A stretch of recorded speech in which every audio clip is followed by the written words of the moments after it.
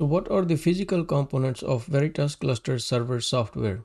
Let's find out in this lecture.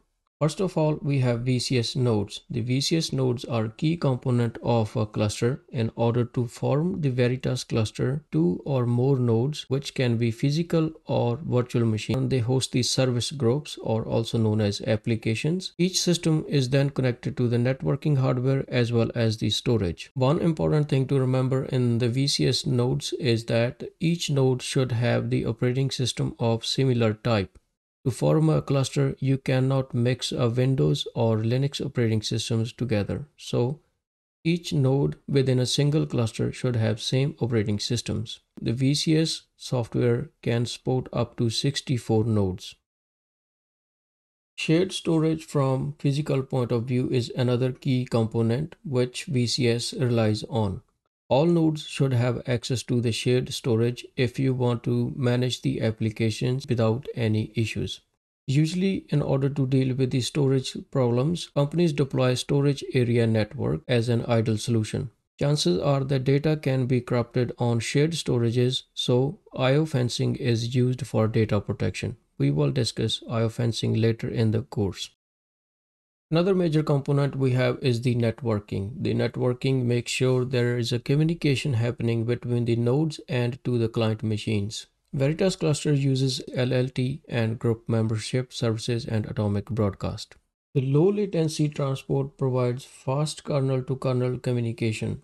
In Veritas clusters, communication happens over private links. You can configure up to 8 private links for nodes. LLT is responsible for sending and receiving the heartbeats over those networks, and it distributes the load over private network connections. Whenever a heartbeat is not received, LLT updates the group membership services part of the GAB, which in turn updates the cluster membership. Based on the defined actions, GAB updates the VCS, then VCS takes the corrective actions. Group membership services and atomic broadcast has two major functions as well. First, it is responsible to update the cluster membership. Whenever a heartbeat is not received or anything happens to the nodes, everything is updated within the cluster right away by GAB. Another major function is the broadcast of the messages with the granted delivery. GAB is responsible to make sure each node in the cluster receives the broadcast message. You can find the configuration files for LLT under etc LLT hosts and LLT tab files. Similarly, the GAB configuration files can be found under etc GAB tab.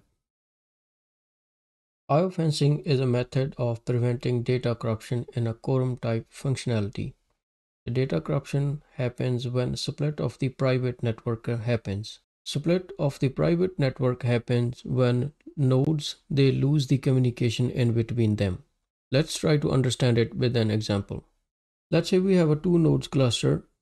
Node 1 is running the application. Node 1 is marked as blue node and node 2 is marked as red node. They both have access to the shared storage.